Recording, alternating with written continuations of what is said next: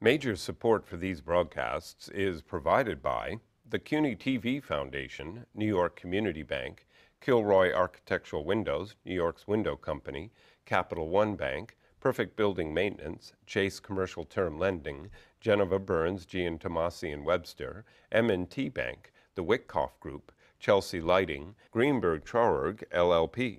Additional support is provided by Ackman Ziff Real Estate, AKA Hotels, Corman Communities, Bank of America, Merrill Lynch, Bank Leumi, USA, Briarwood Organization, CBRE, Colliers International, NYC, Cushman & Wakefield, DDG, Douglaston Development, Levine Builders, Dime Savings Bank of Williamsburg, Eastern Union Funding, Flushing Bank, Friedman LLP, Herrick Feinstein LLP, Hersha Hospitality Trust, Investors Bank, New Banks, James D. Kuhn Real Estate Center at Syracuse University, James Orphanages, Centurion Holdings, John Katsimatidis, Red Apple Group, Margolin Weiner and Evans, Madison Realty Capital, Meridian Capital Group, Newmark Grubb Knight Frank, People's United Bank, Popular Community Bank, SJP Properties, Sterling & Sterling, Stonehenge Partners, Urban American, and these friends.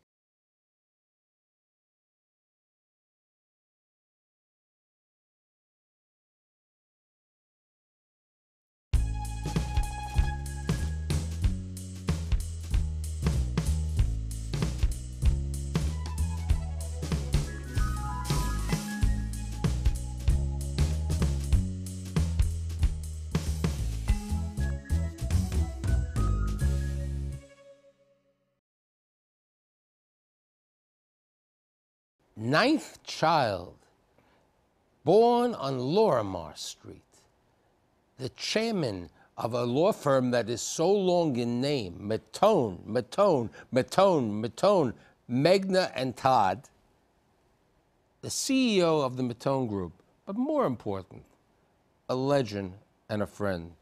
It's great to have Joe Mattone here today, Senior. Thank you for inviting me, Michael. So, you told me that your parents, your grandparents, came over after the Civil War? Yeah, there was. I never knew there were Italians over at this time. Well, because, you know, the South had sympathized with England, or Britain, Great Britain, and the tailors in New York were now not available on Savile Row in London. So they needed tailors and people like that, and the ones they could turn to who knew something about how to make a suit were the Italians. And they kind of imported them. And of course, at that time, there was no Ellis Island, because that's... it's before Ellis Island. Long before Ellis Island. You're talking about 1875?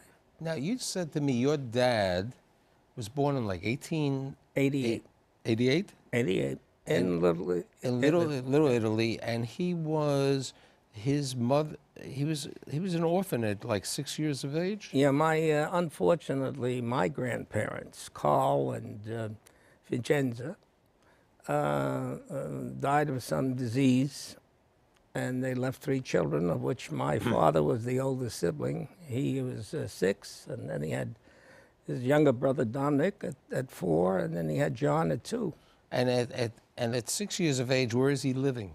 He was 6 years that they were living in a little apartment in Little Italy with their parents. Right. When it was established that nobody in the family could care for them, the church made some arrangements to have him sent to St. Vincent's, was in downtown Brooklyn, run by some Irish nun order.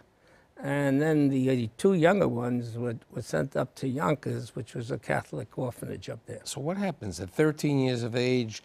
The nuns called him in and said, Jimmy, and don't ask me why Vincent became Jimmy, but it became Jimmy.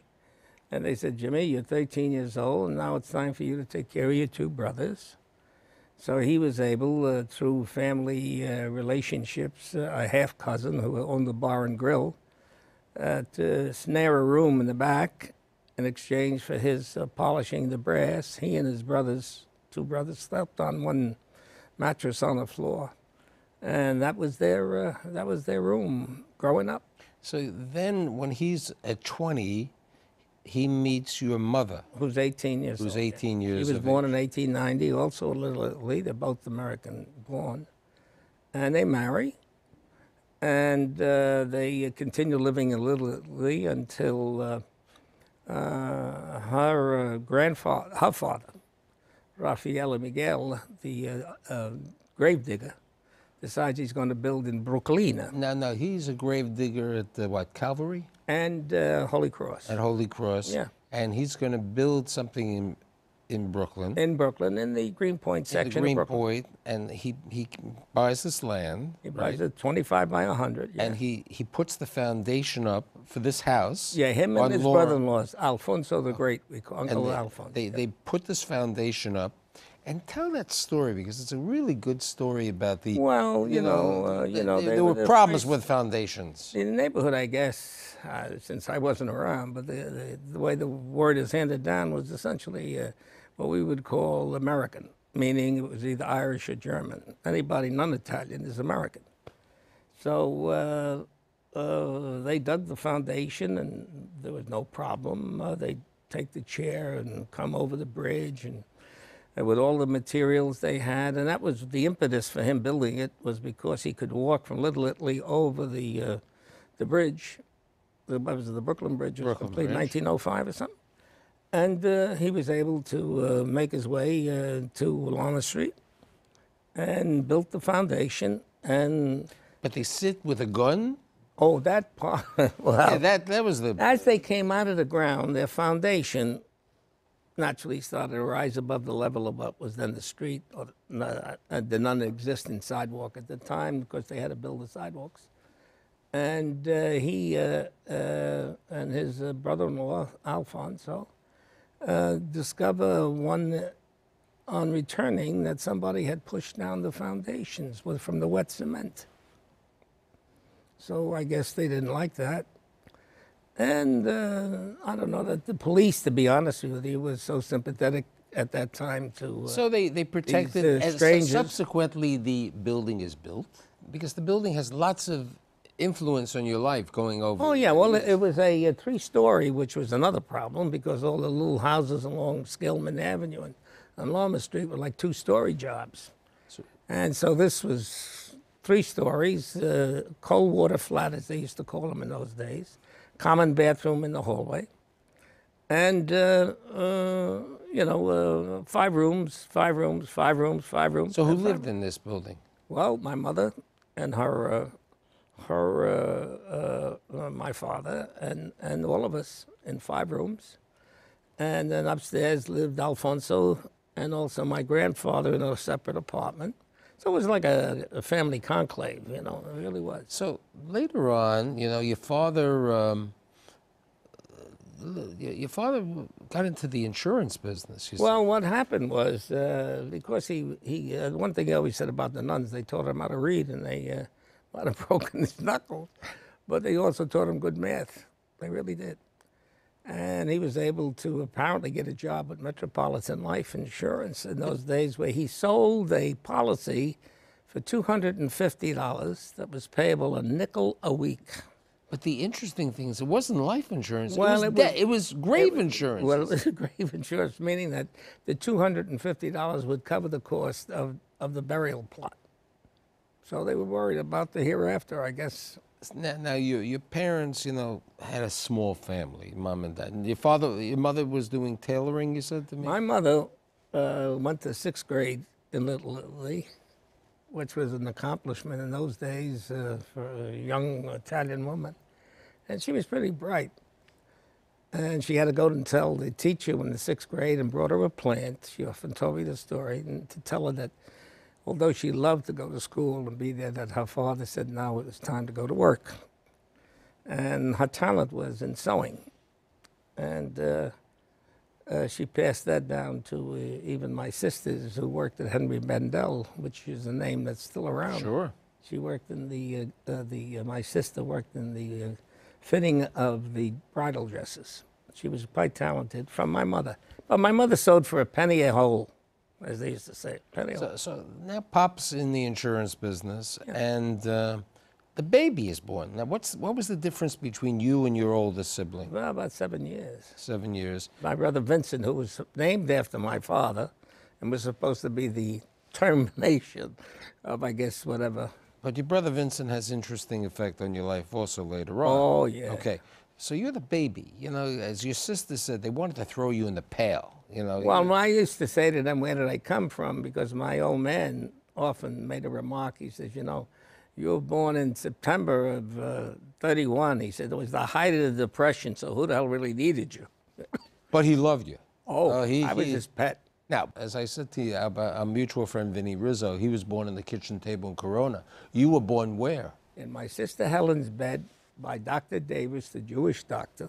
$3? And I was $3 delivered. And that was the fee?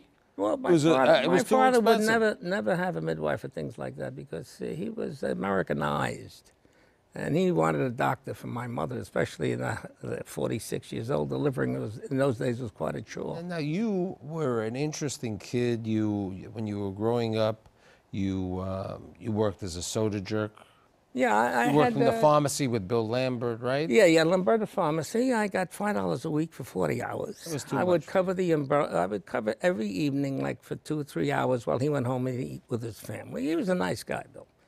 And I would be the soda jerk behind the counter. Now you told me when you were going to public school, then you went to Stuyvesant. And something happened at Stuyvesant. Tell me about this. Well, the socialist, the Joseph Stalin Communist Well, I was Club. fortunate enough. I don't know how, but I got into Stuyvesant. Was one of the premier schools at that time in the city. I know it is still today. And this was in the, you got to understand, it's in the 40s. Yeah, 42, 43, 44 was, right. The war was still on, so to speak. And they would pull these strikes. I was a 140-pound weakling. And I wasn't going to start crossing any picket lines or something. There was Uncle Joe Stalin and Mission to Moscow Davies and all of this, you know, pro-communist So Papa Vincent said, hey, enough of this. Well, my mother detected it. See, my mother was sharp because she found me coming home early. She said, what are you home so early for? I said, Ma, they got another strike on. And I'm not going to cross the strike line because I don't want to get my head broken. And then they gave me an application for the YCP. So then they sent you to the good place. They sent you to St. John. Yeah, where I met the Governor Cuomo in the second year. And we've been friends ever since. So wait, you go to St. John's University? Yeah. And now St. John's Prep. St. John's Prep, and you were saying your dad used to give you the quarters. Oh, the way I paid paid $18 a month tuition. Well, because he was a bartender at that stage of his life. And he would give me $18 in quarters, which I would go to the cashier with and pay the monthly tuition. So now you're in St. John's. Mm-hmm. You know, some people go to college for 4 years. Some people go to law school for 3 years. You wanted to be in the diplomatic services, but you did a combination of law school, of undergraduate at St. John's, which we were in the same place at that time in downtown Brooklyn, and you went to law school. Yeah. Why did you decide to become a lawyer? Well, because Mom was too ill to leave. I had to stay home, and as the youngest, especially at Lorimer Street. On Lorimer Street, especially after my father passed in '53. In '48, he died in '48, and she died in '53. And I had to give her these injections because she would accumulate water around her heart and things of that nature. And so you graduate law school, and now you start practicing law for a couple of firms, right? Well, I went to work for Curlin, Campbell, and Keating, which was then the premier ownership family of U.S. Lines, which is like the major... The steamship company. Steamship company. Right. I mean, you got to compare that to what the major family-owned entity there. So you're there, and then your brother... Carl, my oldest brother. Your oldest brother. Encourages me to, why don't you open up in the neighborhood? Right. And where do you open up in the neighborhood? Across the street in the fish store. I convert the fish store to a little office, a two-roomer. And what we did was we were able then to attract a lot of local business. And my brother, who was the chief appraiser for the city of New York, helped my career a little bit, to say the least. He happened to do all the appraisals for Bob Moses for federal reimbursement. In those days, under the urban renewal plan, they gave you 90 cents back on a dollar. So how do you get so involved with real estate? Because essentially him. I was, like a tail to him. My father worked so many days a week that Carl was the putative father. He was in the house. He controlled everybody. He wanted you to learn it, and then you even you did some courses at Columbia, you said? Well, I took the Dr. DeWitt Van Buren, who was the premier appraisal theorist on all the tables. He gave the course, and I took that course, and got a certificate of appraisal from him. So how do you get into buying your first piece of property? Accidentally. Okay, tell me. I'm a local guy, and some fellow walks in, Patty, and he says, hey, he says, there's a building for sale over here on Morgan Avenue. It's a Superior Box. And he says, would you like to buy the option? We could buy the option, and then he just, buy it and re-rent the building because it was a cheap price, the option. And we turned around and I think we put up $25,000 each, and we sent a letter off to the owner and told him that we were going to exercise the option on pursuant to the lease. And then we had paid a few dollars to Superior because he couldn't buy it, and so he figured he'd make some money by selling it. But you didn't get the building, right? No, what happened is I didn't have to complete the deal because the guy calls me up, Carano, I'll never forget, who, by the way, died with $1 billion in real estate. So don't feel sorry for Frankie. In those days, that was money. And he turned around and started to call me out and said, what the hell you want to buy this building for? It's got a roof and the leaks and the wall is cracking and this and the foundation is not safe and blah, blah, blah. He was trying to discourage us from executing the option. So I said to Patty, the partner, I said, Patty, what do you want to do here? He said, I'll give you $50,000, for the option back. Surrender the option to me. And so you made a couple of dollars. No, but Patty says, ask him for double. So he asked him for double. He says, all right, you got it.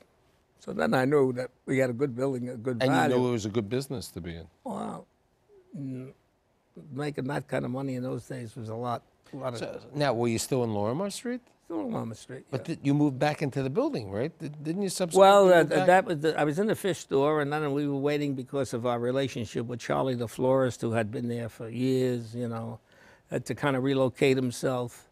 He took a while, but he went into a very nice area called Graham Avenue. People don't realize that you were very instrumental, and you're a 15% owner of Metrotech. Well, how I did that was through St. John's. I met some very bright, fine guys who I hung out with. One was Jerry Kessler. Kessler was one of the smartest real estate lawyers I ever met. He knew all the games, and he had a good outreach. And he turns out to be a partner of Bruce Ratner in a law firm. Now, when I knew him at school, he was driving a cab to keep his family alive and functioning while he finished his education. And he called me up. He said, Bruce wanted to meet with you because I had told him about your experience, your brother and things of that nature. I guess whatever he told him, Bruce said, I'd like to meet with you. And we did.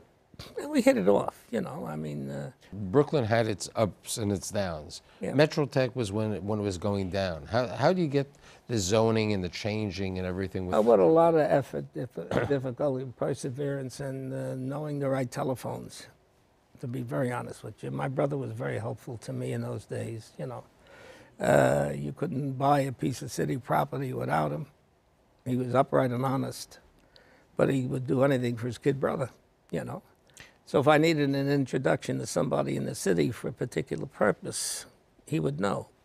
What about your other buddy that you met, you were close with, that you never signed the contract? There was a handshake. Oh, that's Jimmy Mannix. Jimmy Mannix was the smartest Irishman I ever met. He had charm, good looks, and bright. And So how'd you meet Jimmy? well, we go to these auction sales from time to time that the city would hold. I was representing Izzy Bazanova, who was a furrier, who would buy... The rabbi. He was a furrier and a rabbi. Izzy was an unbelievable guy and wonderful man. His holiday was going to the Rockaways, the Silvers, and smoking a 5-cent cigar, and that was his weekend. And he'd let me go to these sales and buy these properties for him. He says, yo, you see, there's nothing to buy, go ahead. And then what he would do is tear it down and then keep the foundation and build a one-story manufacturing type of building, you know, what we call a one-story M1 zone type of thing. And somehow or other, I go down and I buy a piece of property on Hamilton Avenue coming outside the tunnel. And the next thing I know is I get a call from a fellow by the name of Jim Mannix. I'd like to meet you. Are you the guy who bought the property? Yeah. He said, you know how much you want for it? I says, well, I don't know. I'd have to call Izzy and find out because I'm only the lawyer. I'll call you right back, you know. And I did that. And Izzy says, how much did we pay you? How much you pay for it, Joe? I said, $1,500. I said, what do you want to ask him, Izzy? He says, ask him $15,000. I said to myself, all right, I'll do it, Izzy, if that's what you want. And I go back, I give him the call, and tell Mannix, he says, I'm coming right down to see you. He comes in dressed to the T's, and he says, he says, he sees the awards from St. John's and things of that nature, and did you know Father Newman, and I was a classmate of his, and so-and-so and so-and-so. He talks about everything but the deal for 2 hours, and then finally I said, Jimmy, I said, would you tell me, please, what you think you're going to make that deal? Because I had that wonderful commission already spent. I was buying a car, a new car, a Ford for $3,600. And what did he say?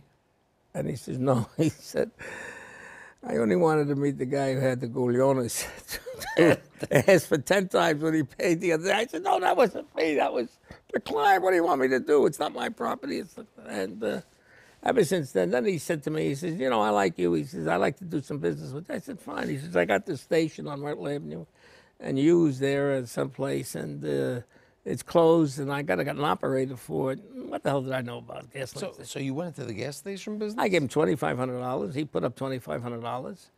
And he gave the check to a fellow by the name of Benny, who was going to open the station and run it, because in those days, until you establish your credit, the oil companies would not deliver unless they paid. How many gas stations did you acquire over the years with about 26, I think. And then what do you do with these stations? You redevelop them? Well, basically, we net leased them and then went to Girard Trust of Philadelphia and financed out against the lease program. So when did, and still practicing as Mattone, because get more kids in the business, so there are more Mattones. Right, yeah. When did you leave Lorimar Street to go to Flushing?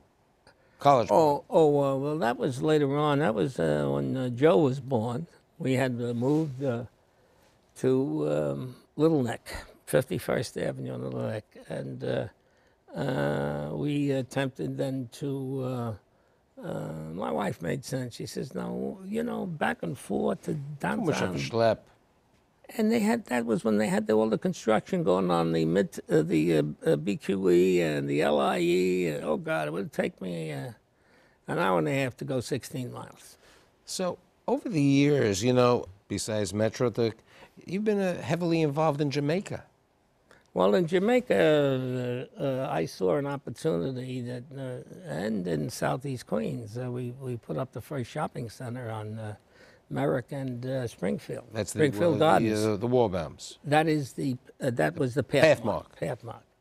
And I think the community really appreciated it. They were fearful at first that I was going to be an adverse problem for the local merchants. As a matter of fact, the city then gave these merchants money to freshen up their fronts and things like that. I would be remiss if I didn't talk about, you were one of the first guys who did the Mitchell-Lama, the second Mitchell-Lama in Brooklyn. Yeah, well, the first one was Contello Towers, named after the architect. Right, and you did what? And we did Harway Terrace with the DeMattis organization, the grandfather, who was a cousin of my Aunt Mattie.